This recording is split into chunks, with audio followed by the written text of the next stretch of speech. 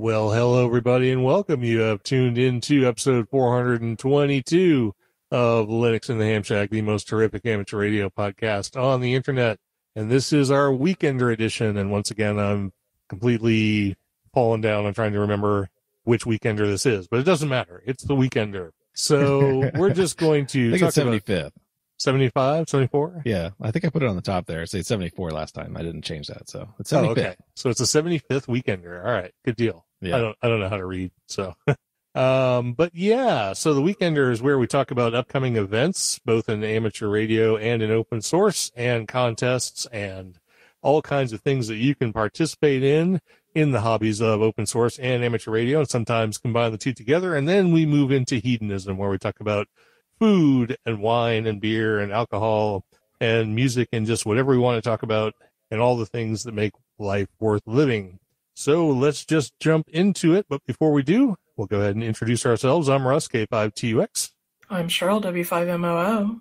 And I'm Bill, NE4RD. And as we usually start the Weekender, we go to amateur radio, and Bill fills us in from the contestcalendar.com, the most amazing contestcalendar.com, or whatever it is you say, and tell us all about the upcoming amateur radio contests and QSO parties for the next couple of weeks. So what do we got? Yeah, so this weekend we have the Feldhell Sprint, and it runs from 0 Zulu to 2359 Zulu on July 31st. Bands there are 160 through 6 meters.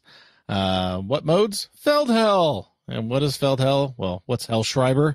Hellschreiber, or Hell, is a method of sending and receiving text using facsimile technology. It is unique in that the characters are not decoded, but painted or printed on the screen. There are several modes of Hellschreiber, the most popular being single-tone version called Feldhell, an on-off keyed system with 122.5 dots per second, or about 35 word per minute text rate. Feldhell is narrow bandwidth, about 75 hertz. Feldhell also has the advantage of having a low duty cycle, meaning your transmitter will run much cooler with this mode. And it's pretty cool, fun mode to run. You can do it with of course, FL Digi. I'm not sure if I guess there's probably other ones that do it too, but FL Digi works great with this particular mode, and it's kind of fun because, you know, if you're a little off, you'll see like the text will be slanted in the paint job. Or if they're drifting, you'll see the text sort of move around in the paint. It's literally like reading ticker tape on your waterfall. It's pretty fun. So if you haven't done it before, it's a great time to get on it. It's the Sprint. It's all day on July 31st. So get at it. Also, we have the Russian Worldwide Multi-Mode Contest. This one runs from 1200 Zulu July 31st to 1159 Zulu August 1st. Bands there are 160 through 10, no work, or 60 meters, of course. Modes, CW, single sideband, RTTY, and BPSK 63. The repeated contacts are permitted on different bands and different modes, providing that the contact will be made not earlier than in 3 minutes. So that means you can't just switch modes and make another contact, switch modes with the same station. You'd have to come back and give it a rest and then work them. So not quite like switch bands, work them, switch bands, work them, switch bands, work them, so on and so forth. So, yeah, it looks like a nice, fun multi-mode contest. You can get into whatever mode you're interested in and, work some Russians, or the ROC, right? In the Olympics. Yes. the Russian Olympic Committee. And for state QSO party challenges or worked out QSO parties, we have Missouri. The Misery, or however you like to say it, is the one state that is running this weekend. So next weekend we have the North America QSO party. So that's it's time for that again. It's running from 1800 Zulu on August 7th to 0559 Zulu August 8th. Bands there are 160 through 10, no work, or 60 meters. Mode is CW. So this is the CW version, and it's always a fun blast to do. You can make side teams of 5 amateurs from anywhere in the world, anywhere in the U.S. and have a little team competition on top of working your section and so on and so forth. So check that out. Also, we have if you're into VHF, UHF, SHF, and higher. We have the ARRL 222 megahertz and up distance contest. And this one runs from 1800 Zulu on August 7th to 1800 Zulu on August 8th. And I obviously pasted the wrong bands in there. Anyway, so it's 222 and up. So that means you're going to go from 222 to 241 gigahertz. So get them gigahertz thingies out there. Any mode you possibly can use, you can use on this particular contest. And you want to work as many stations as possible, and you can use any allowable mode. A station in a specific grid locator may be contacted from the same location only once on each band, regardless of mode. So work them if you can. And for state QSO party challenges, there are none that weekend. So probably because the NAQP is going on. But yeah, it looks like a good couple of weeks in contests. A lot of fun to be had on the bands. What do you got for special events? So for special events, the first one we have is the world's largest teapot special event. This will be operating August 1st through the 8th. I didn't put the time because it's all day. Call signs are Whiskey 0 Tango through Whiskey 9 Tango, all numbers inclusive, and a special station, Whiskey Victor 8 Hotel Alpha Tango. Frequencies are 3.573, 18.1, 7.074, and 14.074, but they're actually saying they'll be all over the place. So be looking for those stations everywhere on every band and every mode, CW Digital Phone. This event celebrates the world's largest teapot located in the pottery capital of the world. But it doesn't say where that actually is. I think it does somewhere. But this is our 5th year, and it will be huge. We are setting up special event stations all over the country with seasoned operators from all call areas. Some of these operators were involved in the Last Man Standing special event. There will be several opportunities to work these special event stations. There will be a certificate after the event denoting all the stations, including endorsements for the bonus station and clean sweep. The stations are, well, I already said, Whiskey 0 Tango through Whiskey 9 Tango, and the bonus station WV8 HAT. And more information will, of course, be linked in the show notes. It's Next, in Chester, we have West Virginia. West Virginia. Okay. Chester, West Virginia. Chester. Gotcha. So next we have the countdown to the 100th anniversary of the discovery of Pluto. This will be operating August 6th through 8th. This is sort of like a bonus addendum because I think this was originally run back in February, and they're doing it again. Call signs Whiskey 7 Papa and Whiskey 7 Papa stroke 0. Frequencies are about 7.29, 14.29, 21.29, but probably all over the place. Backed by heavy demand, the North Arizona DX Association is conducting a 10-year special event countdown to the 100th anniversary of discovery of Pluto by Clyde Tombaugh at Lowell Observatory in Flagstaff, Arizona. This is the last opportunity for contact in the inaugural year. Each year, Doug Tombaugh, N3 PDT, Clyde Tombaugh's nephew, will be operating during the event as W7P/0, and a contact with him counts as an additional endorsement on the certificate. Each year, a contact with Doug or his small team can be used as an annual contact, but also can be used as a wild card to fill in any missing annual endorsement that may be needed. This will allow a clean sweep in the 10-year event, even when a year is missed. See our website for certificate and QSL information. And then it said the 9th planet out of nowhere. I think it's is it a planet or is it just an object? It's a dwarf planet now. But who knows? Yeah. Mess up all our childhood teaching of the solar system. Yeah, and hams haven't figured out Pluto bounce yet, so, but maybe that's coming someday. All right, and finally, we have the Missouri Bicentennial Commemoration. This will be operating August 7th through the 15th. All bands, all modes, all over the place. Call sign will be Kilo Zero Bravo, CW Digital Phone. Check all the bands, check everywhere. You'll find them somewhere. Well, between the 7th and the 15th anyway. In association with the August 2021 celebration of the Missouri State Bicentennial, there will be a first-ever amateur radio activation of Missouri's first capital state historic site on August 10th. An amateur radio station operated by the St. Charles Amateur Radio Club using the call sign K0B will be active on the first capital site on August 10th. The schedule of operation will be announced as the date gets closer. The first capital site also qualifies for the National Parks on the Air program, NPOTA, with the identifier K3349. Additional POTA-style activations from both the first capital site and from adjacent frontier parks, or from the adjacent frontier park, are possible on other dates, depending on weather and operator availability. A certificate and QSL are available. And more information is linked, of course, in the show notes. And there's a few other special events coming up, too. There's one commemorating the 50th year of Apollo 11 and some other ones, too, but, we can't tell you about all of them. So, moving on from that, we have announcements. First of all, the mailing list is working again. So I no longer have to say I'm working on the mailing list because it is working. Yay. A link to signing up to the mailing list is on the website, lhspodcast.info. I don't believe archives are working yet, but I'm working on that. And if you were signed up before, you should still be. But if you have not signed up for the mailing list, you probably should. So check it out. And just go to the website, click on the link, and sign up. It's very low volume. We will not spam you, I assure you. And for a Linux in the Ham Shack Ham Radio Challenge for this fortnight, I put in operate QRP on a mode that isn't considered weak signal and attempt to make at least 3 contacts. So that would be like 5 watts phone or 1 watt CW or something. Just, operate QRP. See if you can do it. Forget those 100 watts in a wire. Try 1 watt in a wire. Yeah, or half a watt or they're 2 half a watts. watt, right?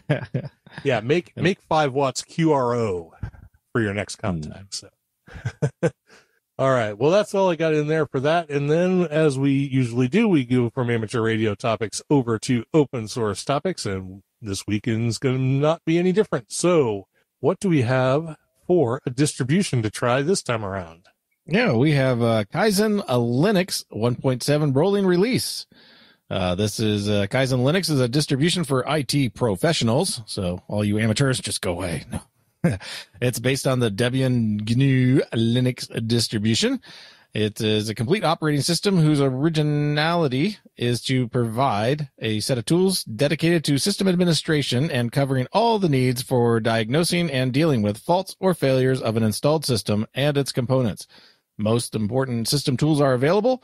It is thus possible to modify the partitioning of hard disks to save the data, or the system to repair the file system, and to recover lost data, or to reactivate the boot manager, to carry out a deep formatting of a hard drive, diagnostics of networks at several levels, and this is all their copy read, right?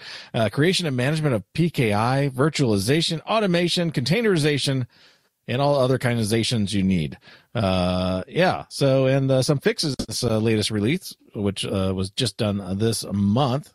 They now have a new ButterFS mount options for Kaizen Linux. They have a removal of the no A-time option to allow the deletion of snapshots.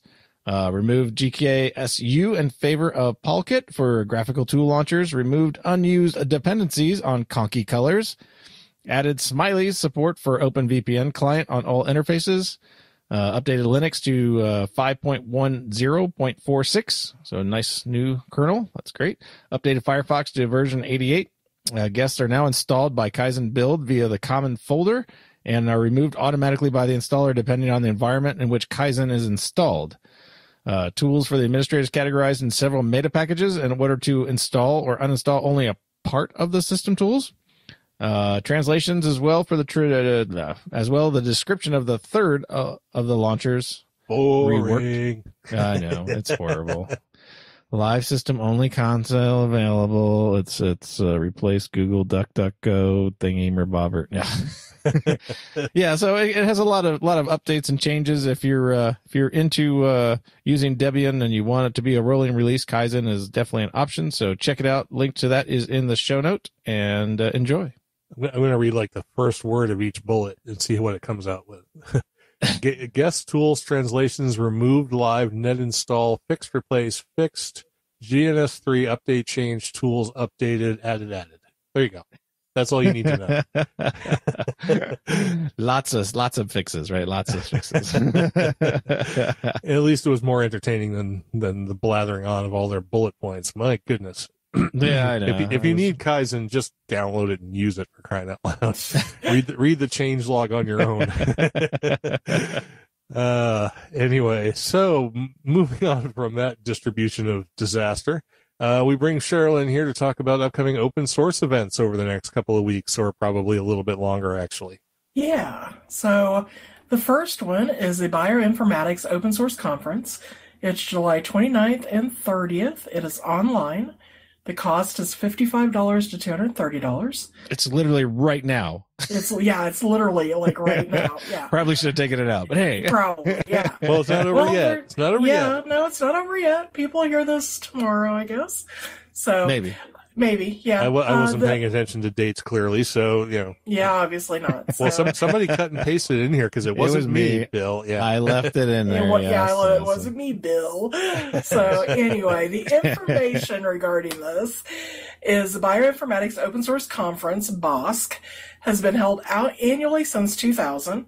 In July 2020, BCC 2020, the first Informatics Community Conference, brought together the Galaxy Community Conference, otherwise known as GCC, and BOSC 2020 in a joint online meeting that attracted over 600 participants from 62 countries. BOSC covers all aspects of open source bioinformatics, software, and open science, including but not limited to open science and reproducible research, open biomedical data, data science, open approaches to translational bioinformatics, developer tools and libraries, inclusion, outreach, and training. So if you get this and you want more information about it, it's in the show notes. Our next conference, which is next week, is the ASWF Open Source Days. It's August 4th and 5th. It's online. It's free. It's a 2-day conference hosted by the Academy Software Foundation.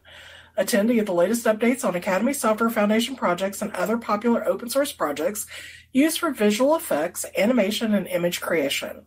You'll have the ability to collaborate with the Academy Software Foundation community to share best practices and innovate together. You can expect to network with other attendees, attend presentations with live Q&A, and much more. More information in the show notes. The next conference is the International Conference on OSS and Future Trends. It's August 9th and 10th. It's online, and the cost is 300 to 500 euros. And this conference aims to bring together leading academic scientists, researchers, and research scholars to exchange and share their experiences and research results on all aspects of open source software and future trends. It also provides a premier interdisciplinary platform for researchers, practitioners, and educators to present and discuss the most recent innovations, trends, and concerns, as well as practical challenges encountered and solutions adopted in fields of open source software and future trends. And information for that is in the show notes. Okay. Sorry, you caught me typing because we have more people showing up. So cool. All right. So there's a couple of open source events that are coming up in the near future, the very near future in one case. So check those out if you want. And it looks like things are still in the virtual space, although there have been a few that have opened up to actual local events, but they have been few and far between. And the way things are going, those will probably dry up again here pretty quick. Yeah, I have a $10 bet that Invention does not happen next year. Stop it. Keep your mouth shut. Anyway, yeah, I know. All right. So moving on, we have the Linux in the Ham Shack Open Source Challenge, and I just threw in here something. Explore a free and open source virtualizations platform that is not VMware or VirtualBox, such as Zen Overt or Proxmox. Something different. Play around with different kinds of virtualization. It's where everything's going these days. And that brings us down past all the amateur radio and open source topics for this, the 75th, we hope, weekender. And that brings us to hedonism. And we always start hedonism with food because we're all human and we all need food, except for the breatharians. Yeah, go look that up. And while you're doing that, Cheryl is going to tell you about a recipe that you can do while you're reading about the breatharians and all the things they don't eat, while you go ahead and eat something for yourself. Okay. I'm sorry, that was probably a really weak introduction, but anyway, you know where we're at. Yeah, thanks. So anyway, as I was telling Bill earlier, Missouri, summer, it's a bad mix, insane temps, high humidity, and air conditioners just cannot keep houses cool. So this recipe will keep your house cool, yet give you a great meal in the end. And it's pizza. And who doesn't love pizza? So anyway, my recipe this week is for a slow cooker deep dish pizza. For this, you'll need a half pound of bulk mild Italian sausage, or substitute the meat of your preference, 1 can of refrigerated pizza crust, a half cup of pizza sauce, a half cup of red or green bell peppers, a 1/4 cup of chopped onion, and 1.5 cups of shredded mozzarella cheese. And of course, substitute whatever vegetables you want as well. It doesn't really matter. Spray a 6-quart oval slow cooker with cooking spray. In a skillet, cook your sausage. If you choose sausage or hamburger, make sure you get that cooked until it's no longer pink and drain it. Unroll your pizza dough, fold in half crosswise, place it in your slow cooker, press it on the bottom and up 1 inch or so up the sides. Spread pizza sauce directly over the dough. Top with half of your sausage, half of your veggies, half of your cheese. Repeat with remaining meat, veggies, cheese. Place a clean dish towel under the lid of your slow cooker to absorb any condensation from your lid, because you don't want your crust wet. And cook that for 30 to 60 minutes. Cook it for 45 minutes. Take your removable liner out of your crock pot, your ceramic dish, turn it around, put it back in there, cook it for 30 to 60 minutes till your crust is brown. Loosen it with a spatula or a knife and cut and serve. And again, substitute whatever meat or veggies you want. Make it a breakfast pizza with eggs and sausage, whatever you want. It's pretty versatile. So, and that is pizza. And Russ loves pizza. Pizza and I don't get along very well, but I'm definitely seeing this in our future. So, well, I'm looking forward to trying it whenever you decide to make it. Alrighty then. So, and to go along with food, of course, you need drink. So, what do you got for your mixed drink corner for this week? This week, I picked a really quick and easy drink. It's very summery and very tasty. Is the Rum Sunset. You'll need 12 ounces of orange juice, 3 ounces of white rum, 2 tablespoons of grenadine, and some lime slices for a garnish. Combine the orange juice and rum. Put it in the glasses. Top it with some more orange juice and rum if you want. Just, mix away, have fun, and enjoy. So that is a convoluted recipe. It sounds like a screwdriver made with rum. It's a tequila sunrise. A tequila sunrise. It's a tequila sunrise with rum. Yeah. So. Yeah. Well, I guess you can't go wrong with that. Well, no. I mean, I'd rather have the tequila sunrise, but well, some people don't like tequila, so if not, you now have a rum sunrise, which is a rum sunset. Oh, sunset. I'm sorry. Sunset. Right. Yeah, tequila and I used to get along great, and we don't get along very well anymore. So, rum and vodka are my. Jim Brewer has a great bit on tequila. So, if you're a fan of comedians, check out Jim Brewer's his bit on tequila. Yeah, tequila makes your clothes fall off, right? Yeah, I was going to say tequila tends to make everybody's clothes fall off. So, no, I mean yes, that's the stereotype, but this is even better than that. So, all right. So moving on, I have my drink corner for tonight, and tonight I have Laphroaig Select single malt Scotch because a couple of days ago it was National Scotch Day. So I thought I would do this one. I've done the Laphroaig 10, but not the Laphroaig Select. And according to their website, Laphroaig Select says, our master distiller carefully draws whiskey matured the historic way in Oloroso's sherry butts, Pedro Jimenez seasoned hogsheads, and first fill bourbon quarter casks to create this distinctive blend. The heart is drawn from a final maturation in New American Oak, a rarity in Scotch whiskey production, which adds bold flavor. The final addition is our quintessential single malt Scotch, Laphroaig 10, which is aged for a decade. With flavors of smoky peat, spicy oak, and a surprising sweetness, Laphroaig Select is a fantastic introduction to peated whiskey. A hand-selected blend of single malt casks creates a unique character. So some brief details about this. It's 100% malted barley, obviously, because it's a single malt Scotch. It's bottled at 80 proof, or 40%. It comes from Islay in Scotland. It's a very light gold, because 10 years in a barrel in Scotland does not impart much color. However, it does impart much flavor. The nose on it is really complicated, really bold, and really interesting. There's all kinds of stuff in here, and I probably could have put even more notes if I kept on nosing it.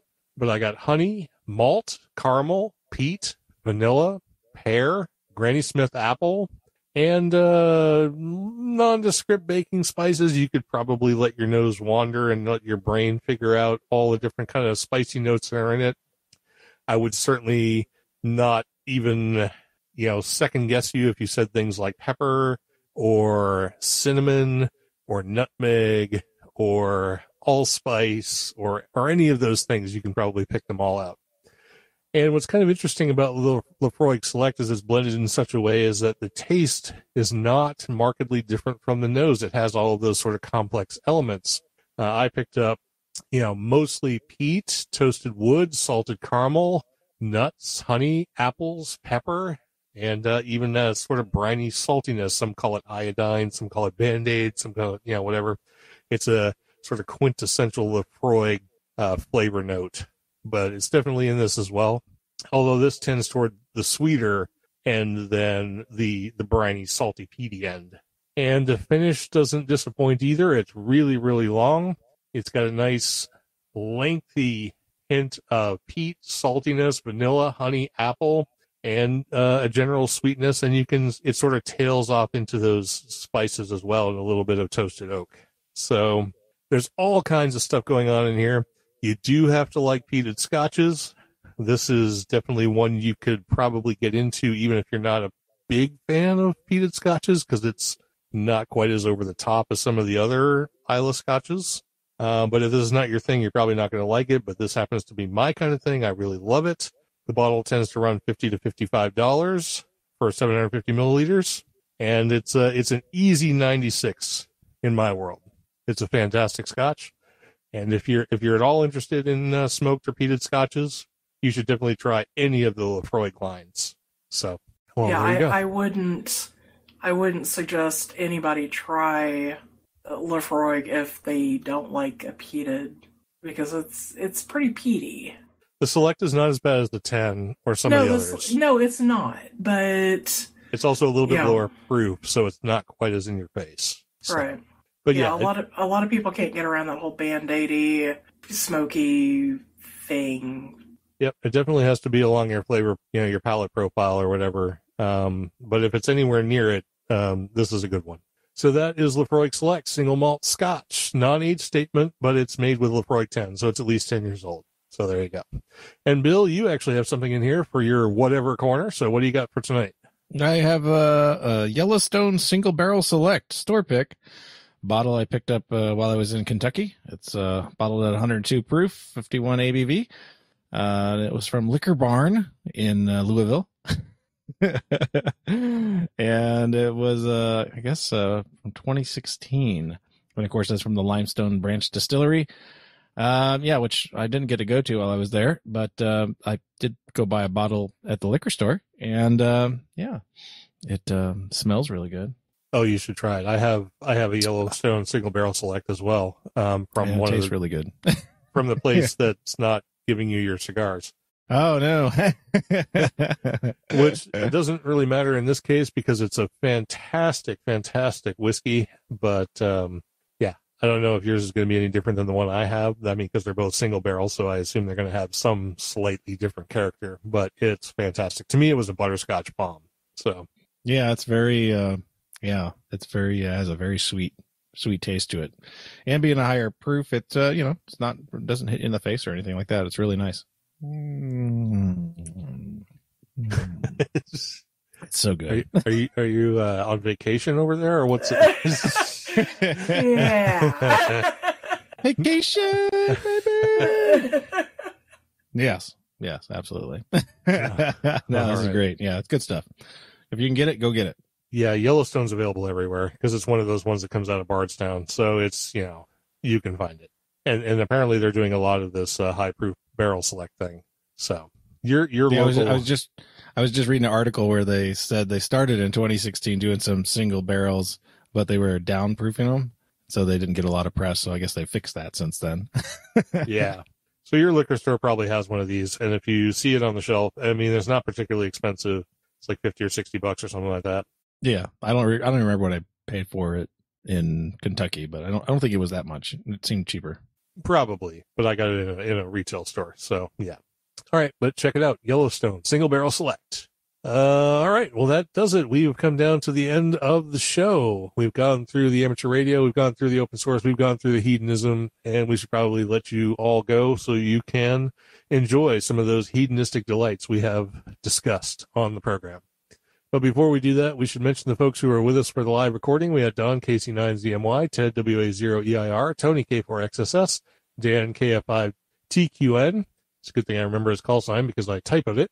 Don KB2YSI, Darren VK60K, and Steve K7HVT. Thanks everybody for being here, listening to this 75th edition of The Weekender, episode number 422 of Linux in the Ham Shack. We appreciate you all being here. Check out lhspodcast.info. Don't forget about the QSO Today Ham or Virtual Ham Expo on the 14th and 15th. We'll be doing a talk there. We hope to see you. And with that, everybody just go out, be hedonistic, have a great fortnight, and we'll talk to you again on the next episode. This has been episode number 422 of Linux in the Ham Shack. I'm Russ, K5TUX. I'm Cheryl, W5MOO. And I'm Bill, NE4RD 73.